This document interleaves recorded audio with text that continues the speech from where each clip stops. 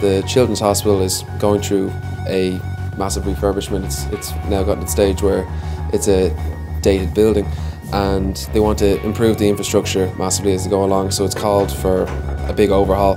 The area that the hospital is located is quite an old area in terms of, you know, the housing and everything that has been built up here over the last even 100 years.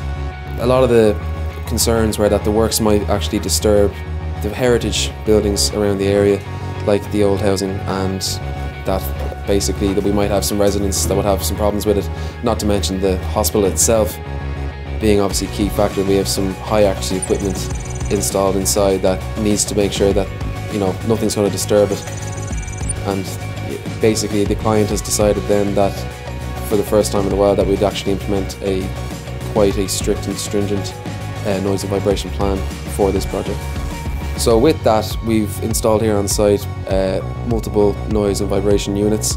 We know with our live systems, especially with the text alerts, email alerts, and then the online portal, that if anything happens, we have a quick place that we can check immediately, and also that anyone who needs to know that something has gone off will get alerted within the space of a few minutes or even seconds. So it's the best thing we can actually supply to the client and that we can get from anyone else for a good cohesive noise and vibration plan.